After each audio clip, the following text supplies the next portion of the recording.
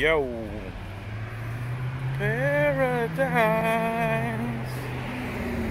Give your life to Christ. He'll give you paradise.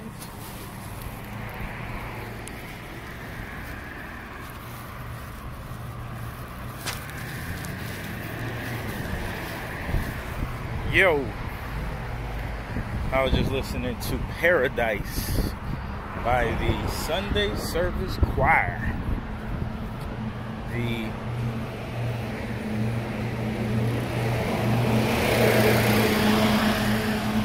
for this noisy truck to go by. Noisy vehicles annoy the stupid out of me, because there's no reason for them to be noisy and still function. They can totally function at a lower decibel. Even fire trucks. You ever notice that the firemen riding in the fire trucks, they got on headphones to protect their ears from the sirens? So that lets you know it's harmful to anybody else that they pass by. It's just one of those things that make you go, where are my headphones, Mr. Fireman?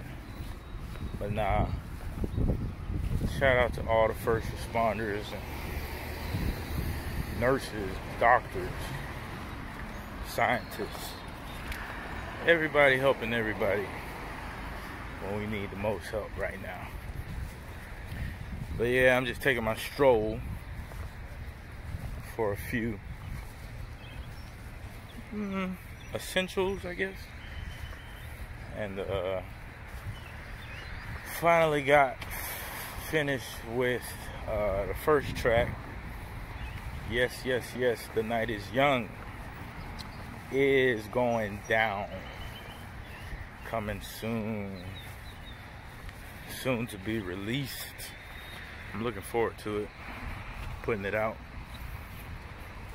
It's a lot to say about it. It's actually like 3 years in the making. I began writing it in 2018, towards the end of the year. I actually recorded about 95% of it, about 90% of it, last year. Then I scrapped it, got a little discouraged,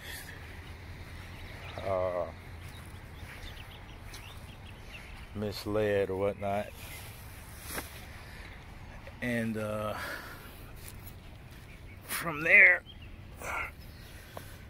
it was like, I don't know, man, I don't know if I should put it out. But now I feel like the world needs not only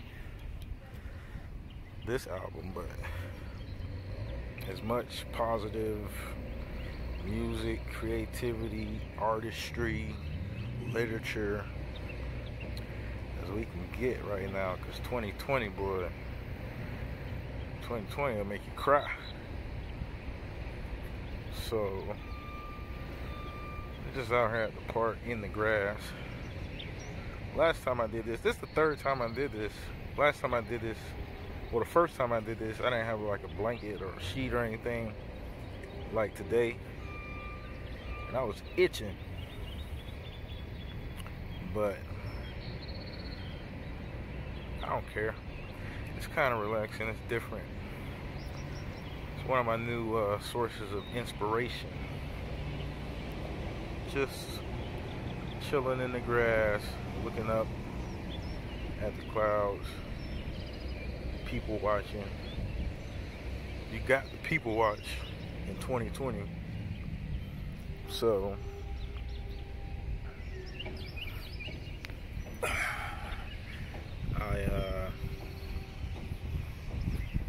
see if we can get some good light. Just thought I'd do this. Another newfound inspiration. watched this documentary on Netflix called about John Coltrane. The thing was called Train, and it basically explained his whole life story. But what I sought out from it was his most highly critically acclaimed masterpiece work called Love Supreme. So I checked it out, and yes, y'all, it is indeed a masterpiece. I've always been a Coltrane fan, but I just never knew of his discography. And it was cool because Denzel was narrating as Coltrane throughout. You know, Denzel, man, he got that anything, you know, dealing with the acting, he got that down pat. Definitely the GOAT. And but yeah, the Coltrane documentary led me to listen to Love Supreme. I listened to it like for probably like 3 days in a row, man, back to back, and it was dope, like on another level dope. So that was another source I drew from as I was gearing up to record this project, The Night is Young, which is my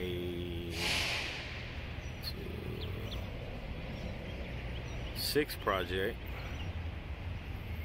I have 2 full albums, 3 EPs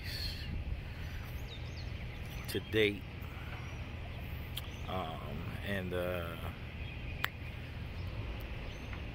so yeah, there was Coltrane, then there was some movies I've seen before that I've watched again, new movies like The Photograph. Whew, you talk about a good love story. I think it should be a trilogy. Issa Rae, Lakeith Stanfield, if y'all see this or if y'all read my blog post about it, it should definitely, or could definitely, no, should definitely be a trilogy. It has all the right parts, enough moving parts, enough questions that can be answered in 2 more parts. So that movie was dope. I watched it twice. I saw John Wick 3 again. After I read a couple articles about the backstory, I kind of got like not with it anymore. Like kind of just was like, man, y'all gonna make this a saga. It's gonna be like 20 movies deep, like the Marvel franchise, and hard to keep up with. But after watching it the second time, I was like, I don't care, I gotta keep up with it. I saw the first 3, so it's like action on steroids, especially the third one. And Halle was in it. Halle's so dope. She's a GOAT too. So it's John Wick 3 and Sicario. I watched that for the second time. First time I remember watching it with my cousin Russ. Shout out to Russ, the Rush. And that movie's just gangster, like gangster business. So there was that. Did a little skateboarding. Can't play basketball because all the rims are down and it's not permitted at the gym I hoop at. So I end up catching like episode 6, 7, and 8 of The Last Dance. I watched the first episode the day it aired and premiered. You know, Michael Jordan's legacy story of 6 championships. And honestly, I couldn't get into the first episode. I mean, Jordan's on my list of favorite players, but at that time I really wasn't into the NBA or basketball like I am now. So I saw some of his games, but I didn't really get too moved by, you know, his skills until later. But it was dope to watch how he was just a killer when it come to executing and finishing strong, handling adversity and pressure and all of the things that come with being on the pedestal entitled the greatest. And he earned everything he got, you know. Sad to hear about his dad. I really didn't know that backstory. I feel sorry for Steve Kerr. More so because I'm a Warriors fan. That's my favorite team because Steph Curry plays on that team. And he's the greatest to me. And it just was wild that Jordan punched Steve in the eye at practice. Smallest man on the team at that time. But, you know, Jordan had a method to his madness that worked. They call you crazy until they see it work. So I'm just excited to have finished the first track, Shabak. Took like 11 hours, man. The first 5 was all technical, figuring out, trying to understand how to use the new equipment, make it work. And then it was about re-recording, getting it right to a place that I could live with. That didn't take long at all. That was the least amount of time invested. And then after that, it was just a lot of editing and cleaning up, and probably still need some stuff, but it sounds decent. Hope y'all like it, man. I hope it touches you some way, anyway, you know, in a positive way, and encourage you to do something positive, something good in this wild world we live in. But yeah, I just wanted to share some of my inspirations that helped fuel the fire, rekindle the flame, seal the deal to start you know, working on this project, The Night Is Young, my 6th studio album. And you know, just give y'all some information about myself. So I'm out of here, man. I ain't gonna let this grass get me all itchy this time. Y'all be cool. See you in the next clip. Peace.